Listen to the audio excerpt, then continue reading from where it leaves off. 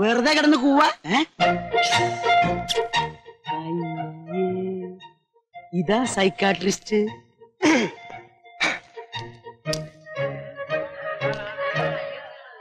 Doctor Gonsalves ആണോ? ഞാൻ ആരോഗ്യസ്വാമി. ഗോൺസാൽവോസ് സാറിന്റെ ബോഡി കഴിഞ്ഞിട്ട് മേനോൻ സാർ അയച്ചതാണ്. ഗോൺസാൽവോസ് ഉണ്ടല്ലോ. മാറി നിൽക്കൂ. പെൺകുട്ടികളൊക്കെ ആൺകുട്ടികളോട് ചേർന്ന് നിൽക്കൂ.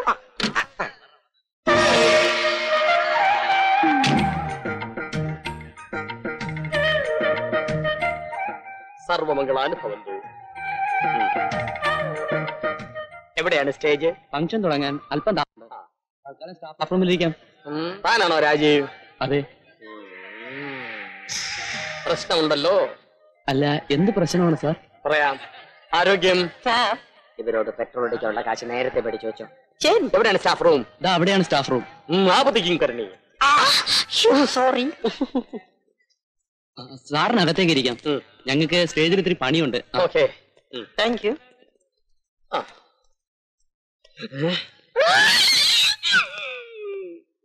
കറിയാച്ചെത്തുന്നില്ലേ? അപ്പൊ നിനക്ക് എന്നെ ഓർമ്മയുണ്ട്. അത് പിന്നെ റൂം മേറ്റിന് പറഞ്ഞാലും ബാർ മേറ്റിന് മറക്കാൻ പറ്റുമോ? അപ്പൊ ബാർമറ്റേ ഇയാൾ ഇവിടുത്തെ സ്വാമി? സ്വാമിയില്ല, ഡോക്ടറാ. മനസ്സുഖം വാരികയിലൂടെ ആയിരക്കണക്കിന് മനോരോഗികളുടെ പ്രശ്നങ്ങൾക്ക് പരിഹാരം നിർദ്ദേശിച്ചിട്ടുള്ള മഹാമനഃശാസ്ത്രജ്ഞനാ. എന്നിട്ട് എന്താ ഈ വേഷം? പുള്ളിക്കാരന്റെ വേഷം ചിലപ്പോ ഇങ്ങനെ. ചേട്ടൻ മണിച്ചിത്രത്താഴ് സിനിമ കണ്ടിട്ടുണ്ടോ? മണിച്ചിത്രത്താഴോ? ഇല്ല. എന്ന കാണണം. അതിലെ സൈക്യാട്രിസ്റ്റിന്റെ കഥാപാത്രത്തെ ഡയറക്ടർ ഫാസിൽ ഉണ്ടാക്കിയത് തന്നെ ഇദ്ദേഹത്തെ കണ്ടിട്ടാ. പിന്നല്ലാതെ നിന്നെ കണ്ടിട്ട് ആരെങ്കിലും എന്തെങ്കിലും ഉണ്ടാക്കിയിട്ടുണ്ടോ? ചിലരൊക്കെ നോട്ടം വിട്ടിട്ടുണ്ട്. പക്ഷെ ഞാൻ ആർക്കും പിടികൊടുത്തിട്ടില്ല. പിടികൊടുക്കാതെ സൂക്ഷിച്ചു. വല്ല വൈദ്യന്മാരെ കണ്ടാൽ ചിലപ്പം വലയിട്ട് പിടിച്ചു കളി. കരകുരുക്കുന്ന സാധനം ഉണ്ടാക്കാൻ. അടുത്തതായി നമ്മുടെ ആർട്സ് ക്ലബിന്റെ ഉദ്ഘാടന കർമ്മം നിർവഹിക്കുവാൻ സുപ്രസിദ്ധ മനഃശാസ്ത്രജ്ഞൻ ഡോക്ടർ ഗോൺസാൽവാസിനെ ക്ഷണിച്ചുകൊള്ളുന്നു.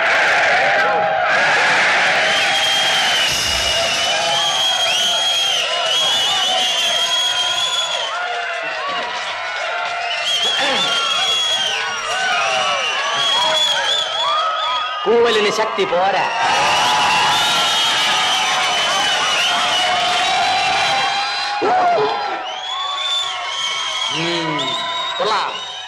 ഇതാണ് കൂവൽ.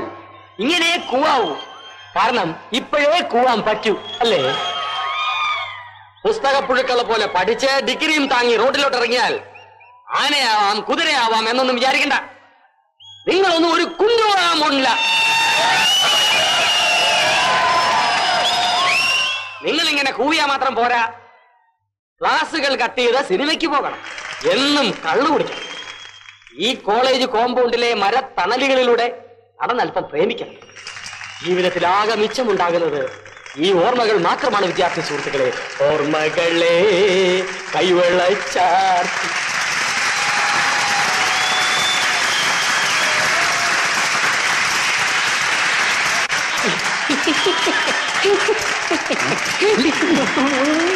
നിങ്ങളുടെ പ്രിൻസിപ്പൽ അച്ഛനെ പോലെ ക്ലോക്കിലെ സമയം നോക്കി ജീവിക്കാനുള്ളതല്ല ജീവിതം. പഠിപ്പും ഉഴപ്പും കൂടി ചേരുമ്പോഴേ മനസ്സിനൊരു സന്തോഷം ഉണ്ടാകും. എങ്കിലേ ജീവിക്കാനൊരു രസമുണ്ടാകും. The distributed attributed contribution of attorney and visa abroad is useless എന്നാണ് വ്ളാഡിമിർ പറഞ്ഞിരിക്കുന്നത്. മനസ്സാണ് പ്രധാനം. യാ മനശ്ചര്യ യാമന. മനസ്സുണ്ടെങ്കിൽ മാർഗവുമുണ്ട്.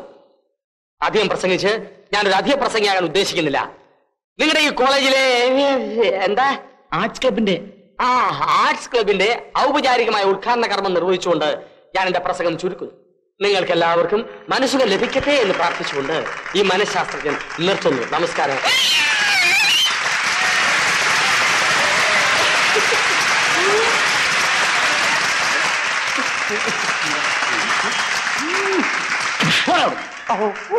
എന്റെ ഭാര്യ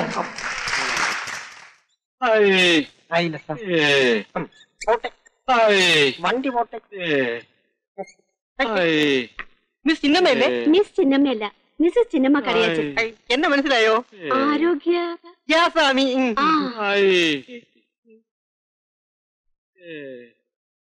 എന്ത് പറ്റിയതാ? പാർട്ടിയിലെ ഗ്രൂപ്പ് വഴക്കിനെ തുടർന്ന് ആപ്പിലായൊരു നേതാവാ. മെന്റൽ ടെൻഷൻ കൊണ്ട് ആകെ കൺഫ്യൂഷനിലായി. ഇപ്പൊ ഗ്രൂപ്പിന്റെ കാര്യമേ വായി വരൂ. മാടപ്രാവിന്റെ മനസ്സാണെങ്കിലും കോഴിപ്പൂവന്റെ സ്വഭാവ. അല്ല മിസ്സസ് ചിന്നമ്മ കറിയച്ചൻ എന്താ ഇവിടെ? ഡോക്ടർ ഗോൺസാൽവോ സാറിനെ ഒന്ന് കാണാൻ വന്നതാ. എന്താ കാര്യം? ഒരു മനോരോഗ പ്രശ്നം പറയാനാ. അദ്ദേഹം ഉണ്ടോ? ഒരു മിനിറ്റ്, ഞാൻ ഇപ്പൊ വരാം.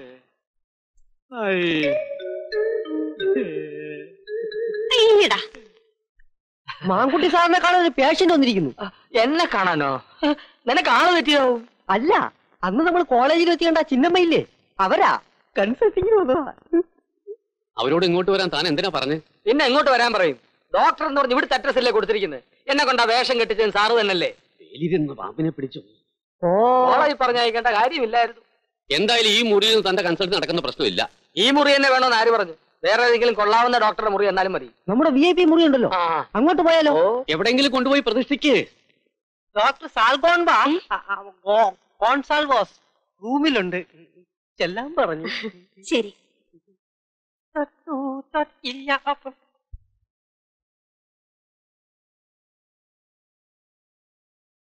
മിസ്സസ് ചിന്നമ്മ കറിയാച്ചൻ? അതെ. ഇരിക്കും. ചിന്നമ്മയ്ക്ക് പ്രശ്നമുണ്ടെന്ന് ഞാൻ അന്നേ പറഞ്ഞിരുന്നല്ലേ? പ്രശ്നം എനിക്കല്ല, ഹസ്ബൻഡിനാ. എന്നാ ഹസ്ബൻഡിനെയും കുട്ടി വരായിരുന്നില്ലേ? അയ്യോ, അത് ഞാൻ അറിയാതെയാ വന്നത്. അറിഞ്ഞാ പിന്നെ അത് മതി. രോഗവിവരങ്ങൾ പറഞ്ഞാ മരുന്ന് എന്തെങ്കിലും തരാൻ പറ്റുമെന്ന് അറിയാനാ ഞാൻ വന്നത്. എന്റെ ട്രീറ്റ്മെന്റിൽ ഇഞ്ചക്ഷനും സിസേറിയനും ഒന്നും യാതൊരു സ്കോപ്പുമില്ല. ഹോപ്പ്ലെസ് ആയ രോഗികളുടെ മാനസിക വ്യാപാരങ്ങൾ അപഗ്രഥിച്ച് സമീപനങ്ങളുടെ വ്യത്യസ്തതയിലൂടെ സുഖപ്പെടുത്തുന്ന ഒരു പ്രത്യേക ചികിത്സാ രീതിയാണ് ഞാൻ അവലംബിച്ചിട്ടുള്ളത്. ചിഹ്നം ആ കിടുതാപ്പ് അവിടെ വയ്ക്കൂ. ആദ്യം രോഗി സൃഷ്ടിക്കുന്ന പ്രശ്നങ്ങൾ എന്തൊക്കെയാണെന്ന് അറിയട്ടെ? ഒക്കെ ഞാൻ പറയാം. I got it. ഞങ്ങളുടെ ഭാഷയിൽ ഇതിനെ ഡബിൾ പാരനോയിഡ് ആൽക്കഹോളിക് സ്കൈസോഫ്രീനിയ എന്നാണ് പറയാറ്. ആർക്കിട്ടും പാര വയ്ക്കരുതേ എന്ന് ഞാൻ എപ്പോഴും ഉപദേശിക്കാറുള്ളതാ. നിങ്ങൾ ഉദ്ദേശിക്കുന്ന പാരയല്ല ഈ പാര. ഇതൊരു മനോവൈകല്യത്തിന്റെ ശാസ്ത്രീയ നാമമാണ്, ഡബിൾ പാരനോയിഡ് ആൽക്കഹോളിക് സ്കൈസോഫ്രീനിയ. ആദ്യം ചെയ്യേണ്ടത് ഭർത്താവ് മദ്യപിച്ച് വീട്ടിൽ വരുമ്പോ വാതിലടച്ച് കുറ്റിയിടണം. അങ്ങനെയാണ് ചെയ്യാറ്. അതിനകത്ത് കയറിയ ഉടനെ ഞാൻ കുറ്റിയിടും. ഇതകത്ത് കയറ്റണ്ട, അതിന് മുമ്പ് കുറ്റിയിടണം. എന്റെ കർത്താവേ. കർത്താവല്ല, ഭർത്താവ്. എത്ര നിർബന്ധിച്ചാലും തട്ടി വിളിച്ചാലും തെറി വിളിച്ചാലും വാതിൽ തുറക്കരുത്. മേലിൽ മദ്യപിച്ചു വന്നാൽ വാതിൽ തുറക്കില്ല എന്ന് തറപ്പിച്ചങ്ങ് പറഞ്ഞേക്കണം. എന്റെ ഈശോയെ, എനിക്ക് പേടിയാ. ഈ പേടിയാണ് നിങ്ങളെ അവസ്ഥ കൊണ്ടെത്തിച്ചത്. ഇത് തുടർന്നാൽ ഡെലൂഷൻ, ഇല്യൂഷൻ എന്നിവ ഡെവലപ്പ് ചെയ്യും. ഇത് ട്രീറ്റ്മെന്റിന്റെ ആദ്യ ഭാഗമാണ്. ഞാൻ പറഞ്ഞില്ലേ, മറ്റുള്ളവരിൽ നിന്നും വളരെ വ്യത്യസ്തമായ സമീപനമാണ് ഞാൻ പേഷ്യൻസിന്റെ അടുത്ത് വെച്ച് പുലർത്താറുള്ളത്. എന്നാലും സ്വന്തം ഭർത്താവിനെ, പിന്നെ അടുത്ത വീട്ടിലെ ഭർത്താവിനെ വെളിയിലാക്കി വാലടയ്ക്കാൻ പറ്റുമോ? എത്രയോ പെണ്ണുങ്ങൾ ഇങ്ങനെ ചെയ്യുന്നു. പിന്നെ നിങ്ങൾക്ക് മാത്രം എന്താ അത്ര മടി? ഒരു കാര്യം ഞാൻ പറയാം, ഈ വാതിൽ നിങ്ങളുടെ കുടുംബത്തിന്റെ സുരക്ഷയുടെ വാതിലാണ്. ധൈര്യമായിട്ട് അടച്ചോളൂ. Close the door.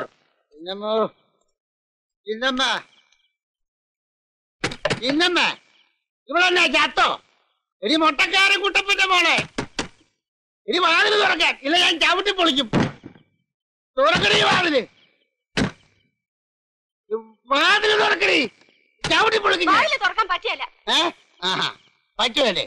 എടി ഇത് ഞാനാ, നിന്റെ കഴുത്തെ കുരിശ് കെട്ടിയോ? തുറക്കണി, ഏത് ഒടയത്തമ്പുരാനാണേലും കള്ളും കുടിച്ചോണ്ട് വന്നാൽ ചിന്നമ്മ വാതില് തുറക്കുകയല്ല. മനുഷ്യർക്ക് മനസമാധാനായിട്ട് കിടന്ന് ഉറങ്ങണം. മനുഷ്യരോ? അത് ശരി. അപ്പൊ ഞാൻ എല്ലാ സമയത്തും മനുഷ്യന്മാരെ കേട്ടത് അകത്ത് കിടത്തിരിക്ക അല്ലേ? ഇറക്കി വിടുന്ന നിന്റെ കള്ള കാമുകനെ. എന്റെ ഈശോയെ, ഇത് എന്നതായി പറയുന്നത്? നിന്റെ സകല കള്ളത്തിനങ്ങൾ ഇന്നത്തെ കൊണ്ട് ഞാൻ പൊളിക്കും. തുറക്കാൻ. നാട്ടുകാരെ വിളിച്ചു കൂട്ടി തൊണ്ടി സഹിതം പിടിപ്പിക്കുന്നതിന് മുമ്പ് മാനം വേണമെങ്കിൽ മര്യാദയ്ക്ക് തുറക്കാൻ. എന്റെ മാതാവേ.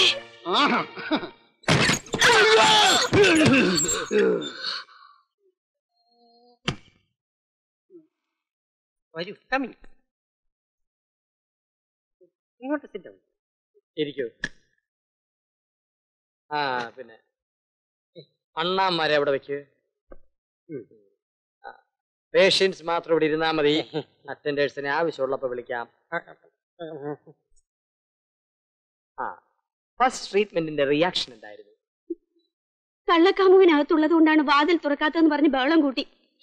നാട്ടുകാരുടെ മുമ്പിൽ മാനം പോവാതെ രക്ഷപ്പെട്ടത് ഭാഗ്യം. സാരമല്ല, നമുക്ക് സമീപനം മാറ്റാം. സിഗ്മണ്ട് ഫ്രോയിഡ് തെറാപ്പി ഒന്ന് പരീക്ഷിച്ചു നോക്കാം. എന്നതാ? സിഗ്മണ്ട് ഫ്രോയിഡ് തെറാപ്പി, അതായത് വശീകരണ തന്ത്രം. തികച്ചും മനഃശാസ്ത്രപരമായ ഒരു സമീപനമാണ്.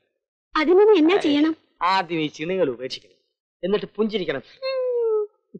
കുളിച്ചൊരുങ്ങി കണ്ണെഴുതി പൊട്ടുന്നുണ്ട്. തലയിൽ മുല്ലപ്പൂവും ചൂടി ചിന്നമ്മ വീണ്ടും ഒരു മണവാട്ടിയാകണം. ഞാൻ വീണ്ടും ഒന്ന് കെട്ടണോന്നോ? നോ മണവാട്ടിയെ പോലെ അഭിനയിക്കണമെന്ന്. ആദ്യ രാത്രിയിലേതെന്ന പോലെ കറിയാച്ചനെ മോഹിപ്പിക്കണം. കയ്യിൽ ഒരു ഗ്ലാസ് പാലിന് പകരം ബ്രാൻഡി, പ്ലേറ്റിൽ 1 കിലോ കറുത്ത മുന്തിരിക്ക് പകരം വറുത്ത കരിമീൻ.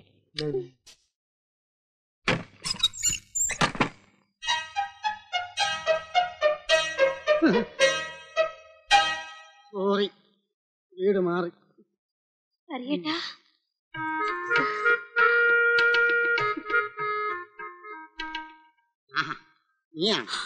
അയ്യോ എന്റെ ഈശോയെ, ഇത് എന്നാ പറ്റി? പറ്റിയതല്ല, തെറ്റിയതാ. തെറ്റിയതോ? നാളെ തെറ്റി. ചേട്ടൻ വാ, ഇരിക്കു ചേട്ടാ.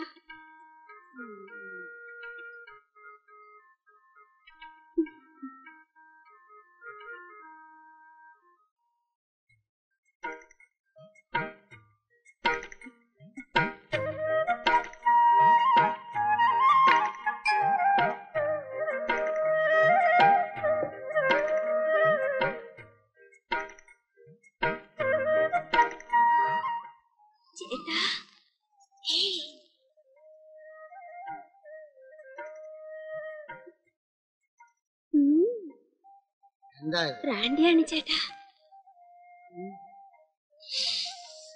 ചേട്ടന്റെ ഇഷ്ടമാണ് എന്റെ ഇഷ്ടം. എന്നെ കുടിപ്പിച്ച് പൂസാക്കി കിടത്തിയിട്ട് കള്ളക്കാമുകനായിട്ട് കൂത്താടാനുള്ള പ്ലാനാണ്. മൂദേവി,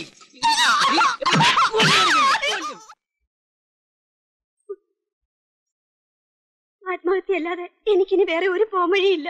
അയ്യോ, അങ്ങനെ ചിന്തിക്കാൻ വരട്ടെ. സമയമാകുമ്പോ ഞാൻ പറയാം, അതിനുള്ള വഴിയും നിർദ്ദേശിച്ചു തരാം. ഡോക്ടർ പറഞ്ഞതുപോലെ കുളിച്ചൊരുങ്ങി മുല്ലപ്പൂവും ചൂടി കരിമീൻ ഫ്രൈയും ബ്രാൻഡിയും കൊടുത്തു. എന്നിട്ട് പ്രയോജനം കിട്ടിയല്ലേ? ഇല്ല, അടി കിട്ടി. ഓഹോ, അപ്പൊ സിഗ്മണ്ട് ഫ്രൈഡും കീറിയല്ലേ? ഫ്രൈഡ് ആയാലും റോസ്റ്റ് ആയാലും അത് എന്നോട് ജയിക്കാൻ പറ്റില്ലെന്ന് ബോധ്യായി സർ. അതുകൊണ്ടാണ് ഞാൻ ഈ തീരുമാനത്തിലെത്തിയത്. നോ, സമീപന രീതികൾ മുഴുവൻ ഞാൻ പ്രയോഗിച്ചു കഴിഞ്ഞിട്ടില്ല. അറ്റ കൈ പ്രയോഗിക്കാൻ സമയമായി. Start action.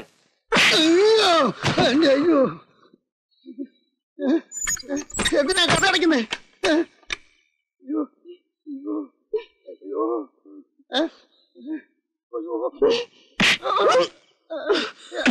അമ്മയ്ക്ക് അടിയാടി. അയ്യോ അയ്യോ എന്റെ പൊന്നു ചിന്നമ്മ, നിനക്ക് എവിടുന്ന് കിട്ടി ഇത്രയും ബലം? ഈ ബലം പവർ മാർട്ടിന്റെയോ ജീവൻ ടോണിന്റെയോ അല്ല, ഡോക്ടർ ഗോൺസാൽവസിന്റെ. മര്യാദയ്ക്ക് ചോറുണ്ടിട്ട് കിടന്ന് ഉറങ്ങാൻ നോക്ക്.